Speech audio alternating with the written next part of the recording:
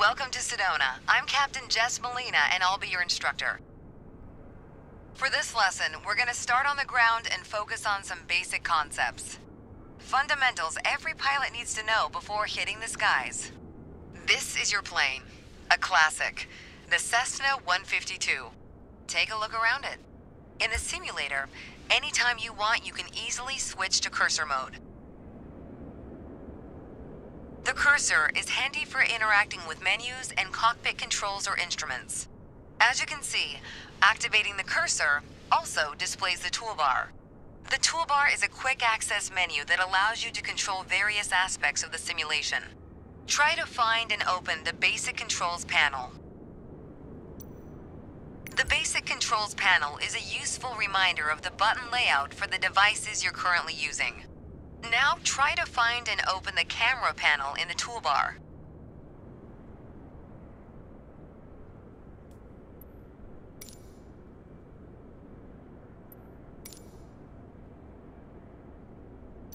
The camera panel allows you to access the various views and camera modes of the simulation. Go ahead and close all the panels for now.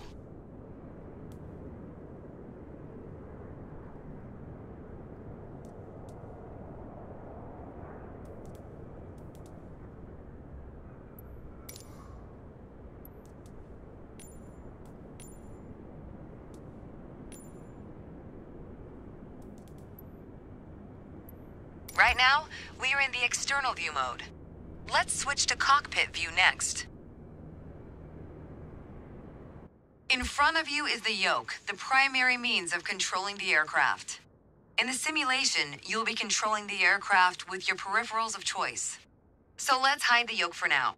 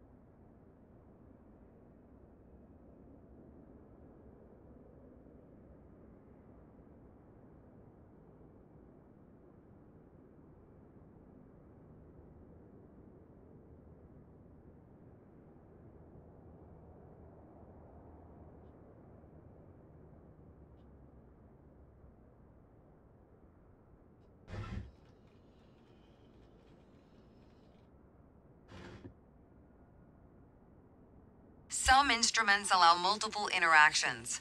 For example, rotating a dial clockwise or counterclockwise. In these cases, you need to lock the cursor onto them in order to interact. For example, take a look at the clock in the middle of the dashboard. Go ahead and lock the cursor on it. Now change the clock time. You can unlock the cursor once you're ready.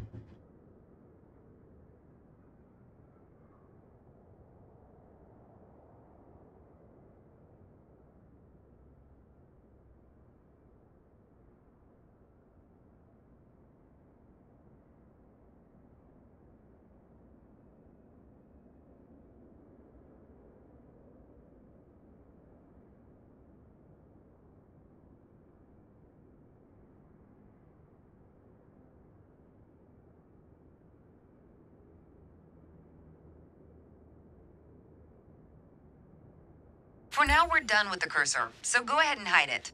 All right, as we've seen, when you want to look around you, it's easy to rotate the camera.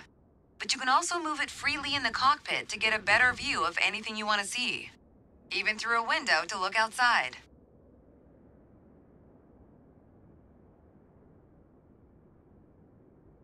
Pro tip, once you find a camera position you like, you can save a shortcut to easily get back to that view anytime.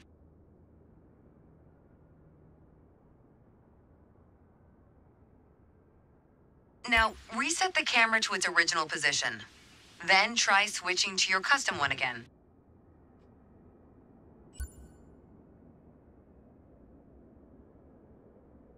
All right, that covers all the main camera functions available in the simulation. Try to familiarize yourself with them a bit more.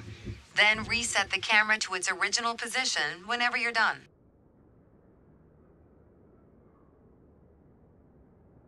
Great.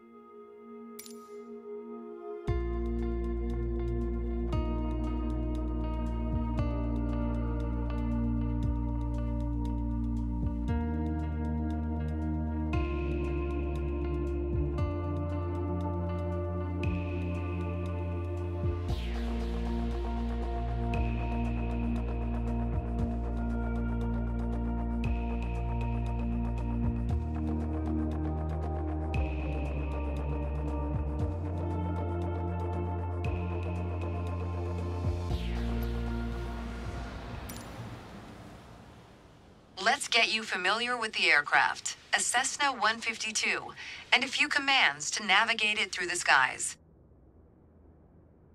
In front of you is the yoke. The yoke is like a steering wheel, more or less. Turn it left or right to control the ailerons and bank the aircraft into turns. Look at the trailing edge of the wings while turning the yoke to see the effect on the ailerons. Okay.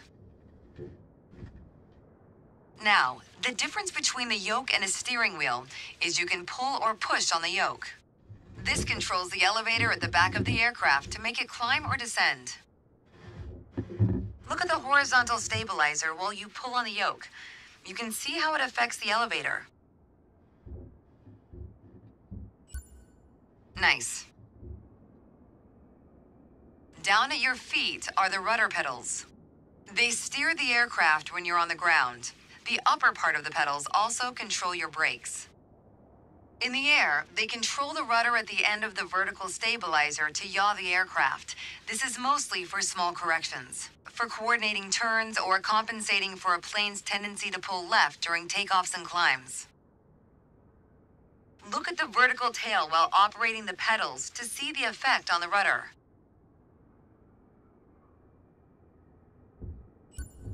Great. Last but not least, the throttle is located near the center of the cockpit. Pushing forward will increase power. Pulling back will decrease power. First, look at the throttle and select it. Keep it selected and push it forward to increase power.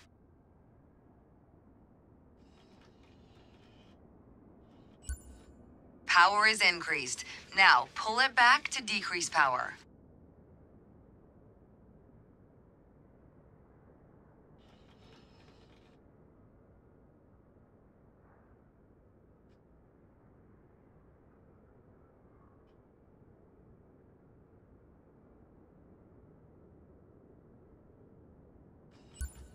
Power is decreased. Now we'll do the same without focusing on it. Deselect the throttle. Look away from the throttle and increase power. Set your throttle to idle. Excellent. When the engine is on, you'll be able to see the power change on your RPM indicator. You'll find it on the right side of the dashboard. This tells you how fast the engine is spinning in hundreds of revolutions per minute. Next, take a look at your current speed on the airspeed indicator. It's on the left in the main instrument panel. It measures the speed in knots. To check your altitude, look to the altimeter. It's on the right side of the main instrument panel. The altimeter has 3 hands, similar to a clock. The long, thick pointer indicates 100-foot intervals. The short, thick one is 1,000-foot intervals, and the long, thin one, 10,000-foot intervals. That's all for today. Next time, we'll see how it feels in the air.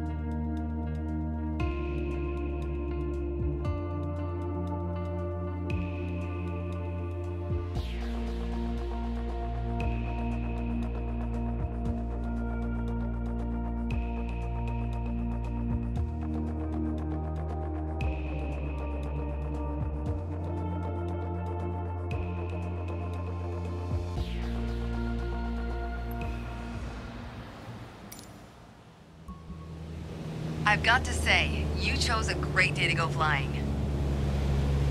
This session, we'll get started with some basic controls. Sound good?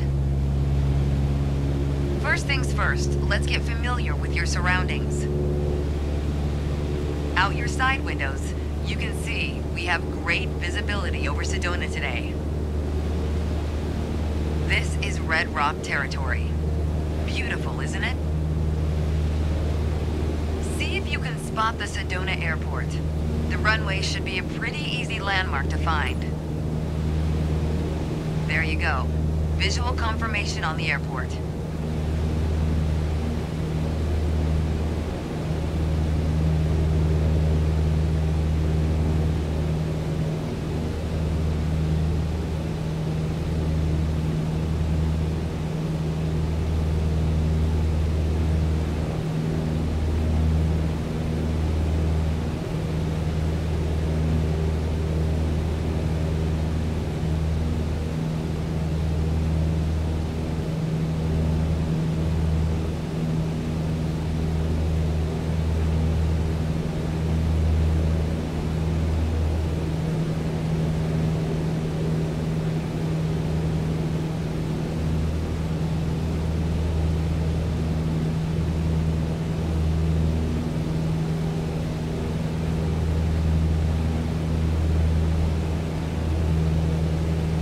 We already talked about basic controls while we were on the ground.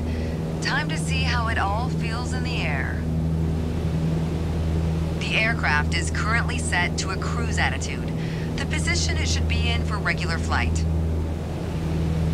All right, now let's try banking into a turn by moving the yoke. I'll go first.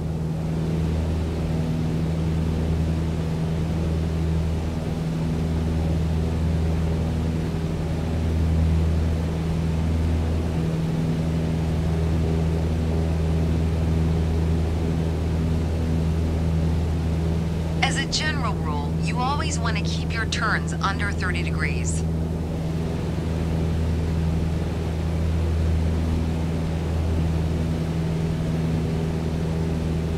Go ahead and try rolling to the right. You have controls. Turn right, toward the city of Sedona.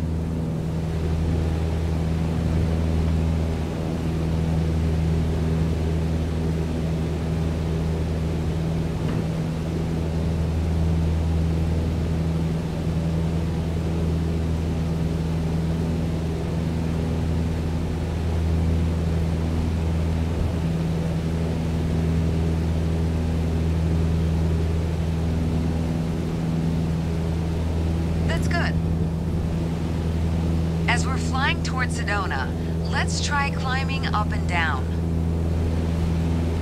Gently pull on the yoke to climb. Give it a try.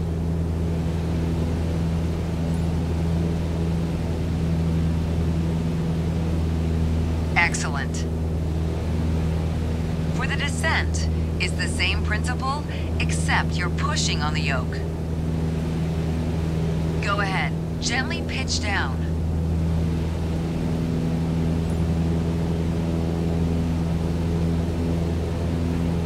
That's good. Okay, time to find the airport again. Look around, and when you found it, make a turn in that direction.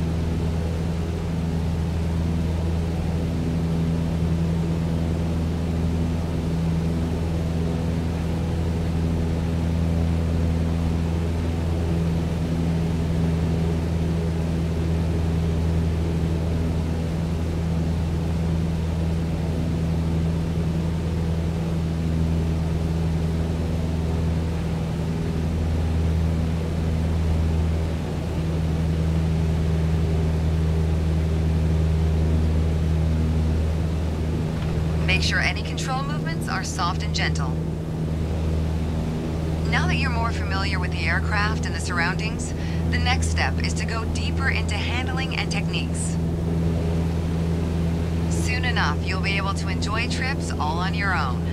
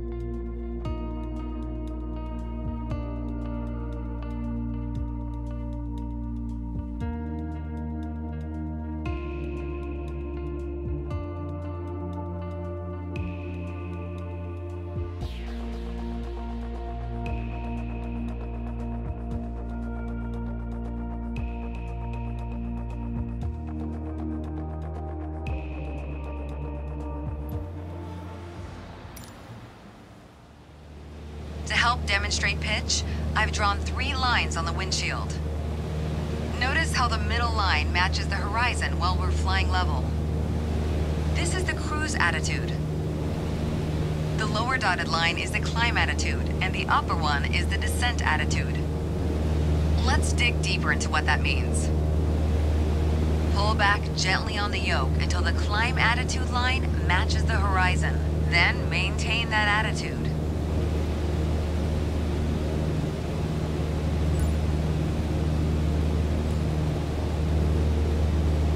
According to your altimeter, we're gaining altitude. But we're losing airspeed, proving you can't avoid basic physics while making a climb. Excellent. Now let's level back out. Our speed is increasing and our altitude is stable. That's okay. Push gently on the yoke until the descent attitude line matches the horizon. Then maintain that attitude.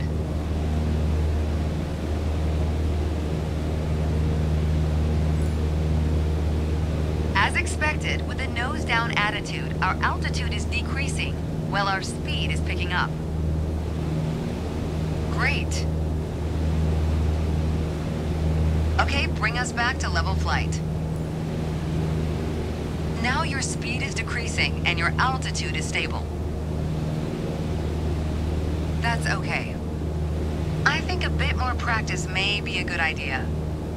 Try to make only small adjustments to your pitch to avoid overcorrection.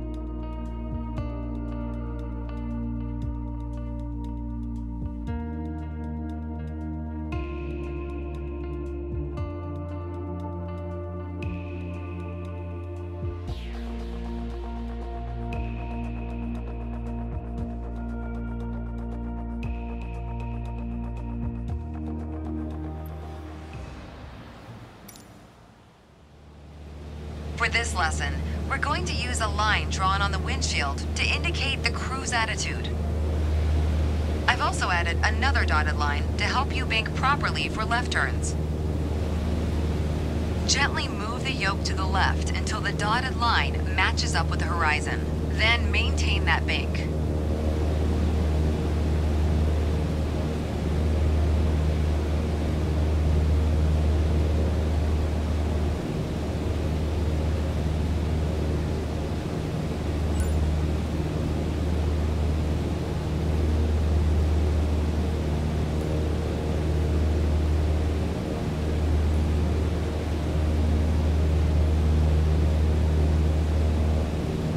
That's good. Now let's see you level back out.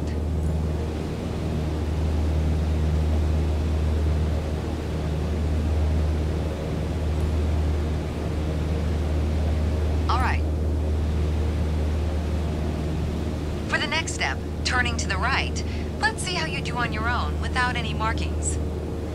At the top of your attitude indicator, there's a series of notches representing 10 degrees each. As a general rule, you always want to keep your turns under 30 degrees. Start banking right until you're lined up with the second notch to the right on the attitude indicator. Then maintain that 20-degree bank while remaining at the same altitude until I ask you to stop.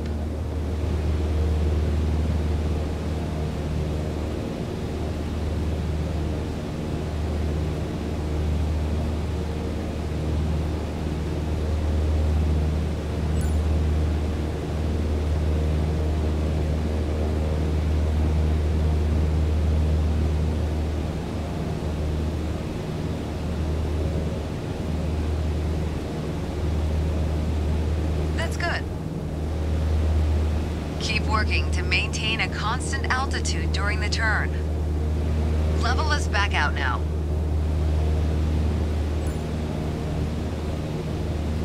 Great.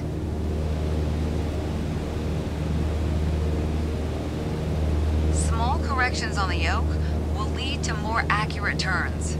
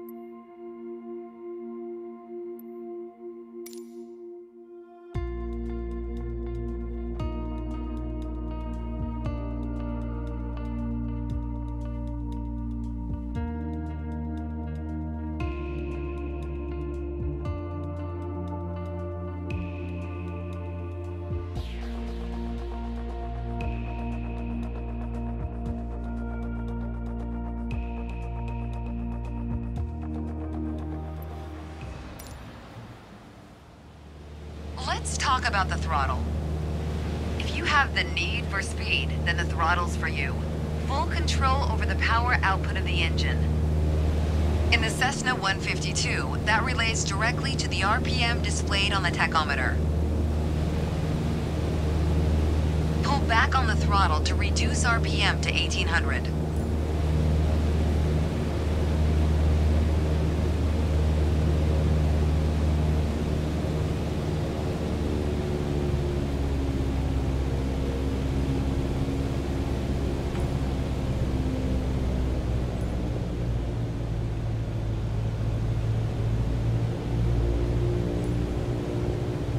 Look how your speed and altitude are also decreasing.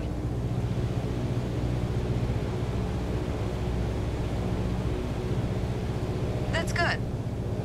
Okay, let's throttle back up to 2400 RPM.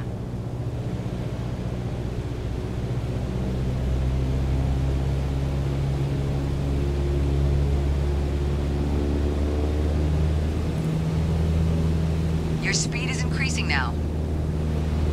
As long as you maintain the same attitude, your altitude will keep climbing as well.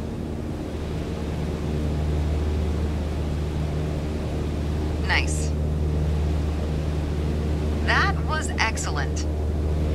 With piston planes like this Cessna, it's common to have power targets defined in RPM.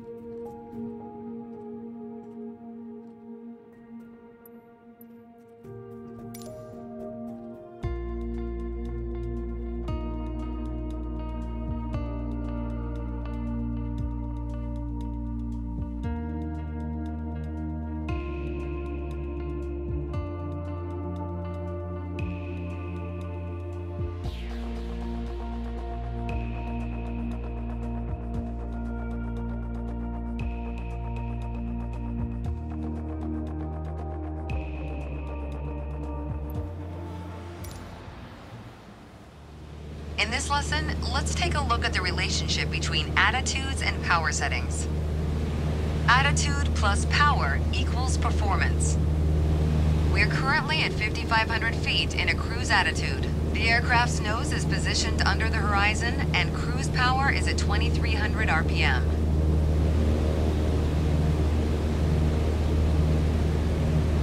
Try to reduce power to 2,000 RPM while maintaining 5,500 feet.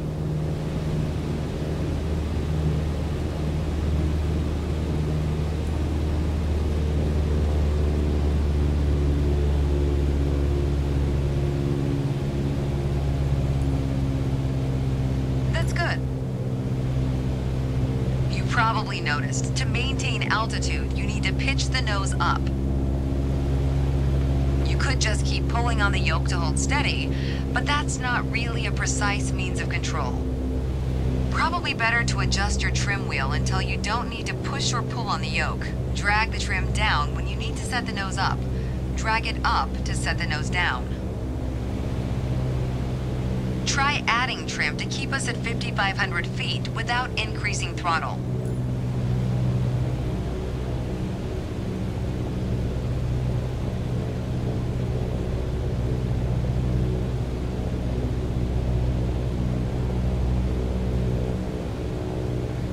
Try it out. Trim the aircraft to maintain 5,500 feet.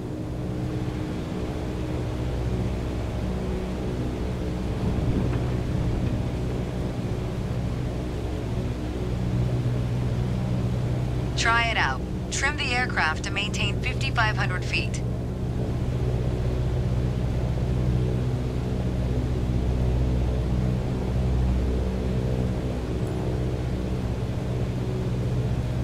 Try it out. Trim the aircraft to maintain 5,500 feet.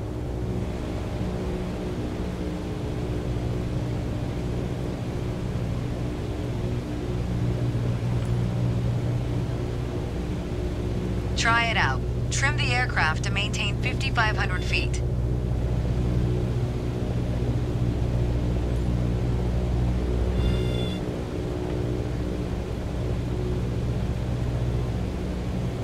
Try it out. Trim the aircraft to maintain 5,500 feet.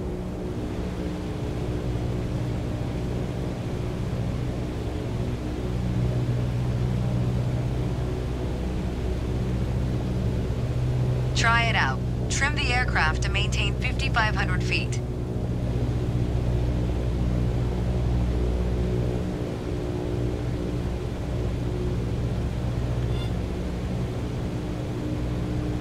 Try it out. Trim the aircraft to maintain 5,500 feet.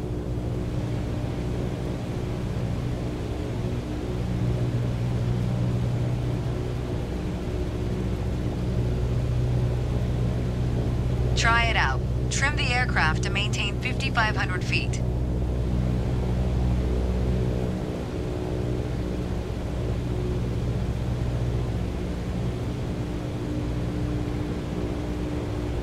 Try it out. Trim the aircraft to maintain 5,500 feet.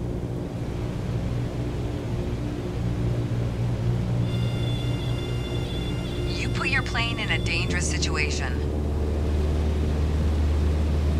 You probably noticed, to maintain altitude, you need to pitch the nose up. You could just keep pulling on the yoke to hold steady, but that's not really a precise means of control.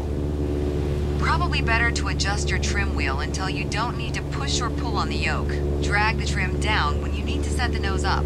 Drag it up to set the nose down.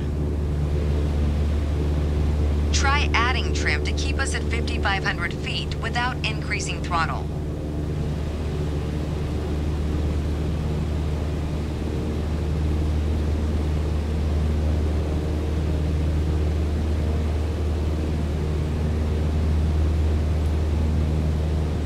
Try it out.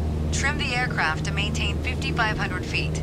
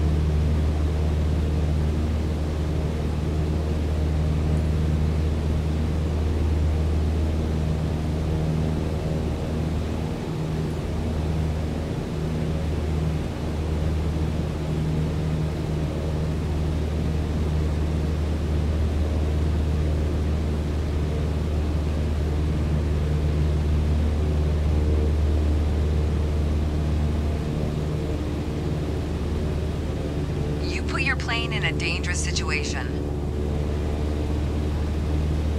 You probably noticed, to maintain altitude, you need to pitch the nose up. You could just keep pulling on the yoke to hold steady, but that's not really a precise means of control. Probably better to adjust your trim wheel until you don't need to push or pull on the yoke. Drag the trim down when you need to set the nose up. Drag it up to set the nose down. Try adding trim to keep us at 5,500 feet without increasing throttle.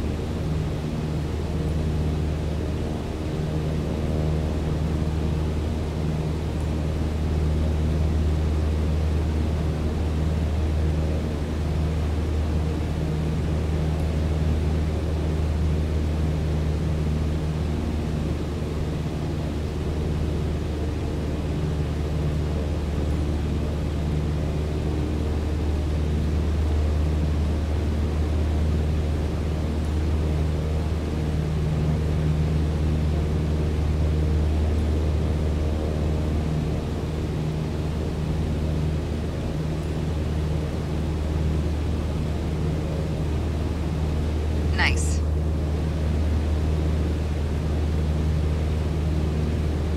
Increase power to 2,300 RPM while maintaining 5,500 feet. Get us back to a cruise attitude. Excellent.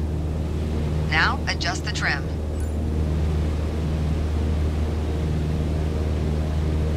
All right. Wow, great job. The way I was taught, when you adjust the trim, you make course changes at first to remove pressure on the yoke. Then small adjustments to find the perfect setting to keep your desired attitude.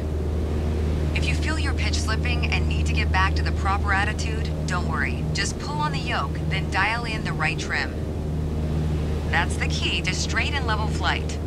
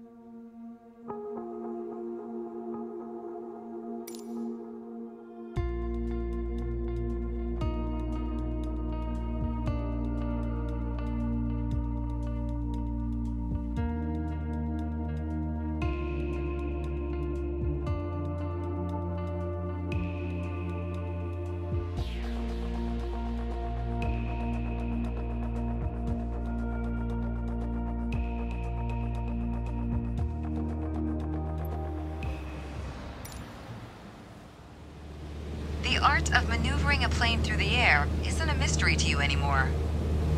Now it's time to test the skills you've learned. As you can see, we're cruising at 6,000 feet on a north heading of 360 degrees. Start by descending to 5,500 feet while maintaining a northerly heading.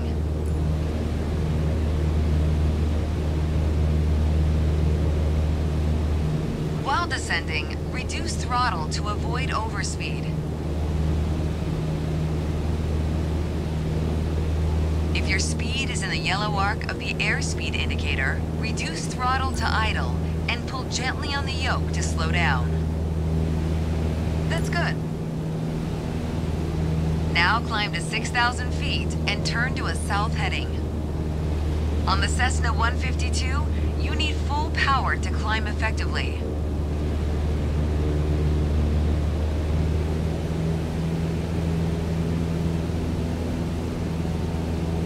You put your plane in a dangerous situation.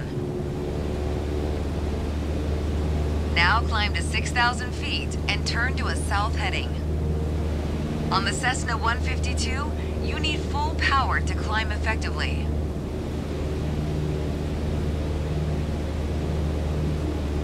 You've put your plane in a dangerous situation. Now climb to 6,000 feet and turn to a south heading. On the Cessna 152, you need full power to climb effectively.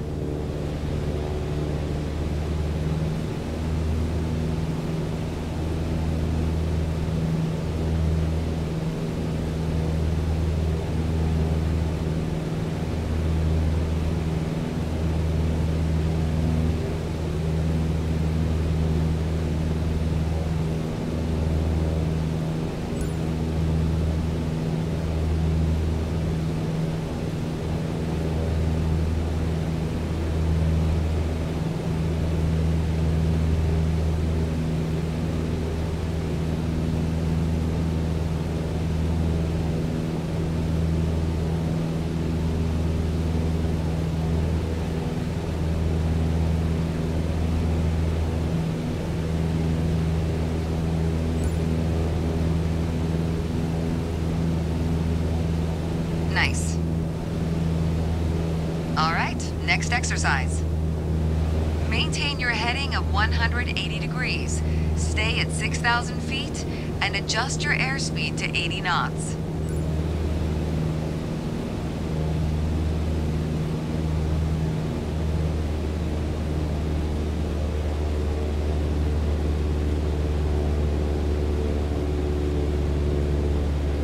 Go ahead and reduce your speed.